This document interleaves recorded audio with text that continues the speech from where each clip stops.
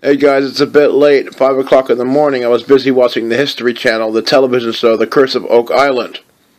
I don't know if you all watched that show before, but it's gotten really good. We're on season 2 right now, going on to season 3. And the season finale, they just had it just now, and it was, they actually found something now down below, all the way in the vault, on the bottom.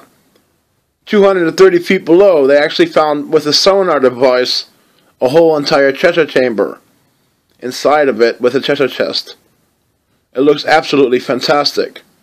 Problem is, we gotta wait till springtime before they're able to drain the water out and go down into the tunnel and see what's inside this vault.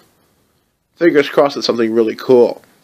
I'll leave pictures at the end of this video of the renderings. See you guys later. Take care.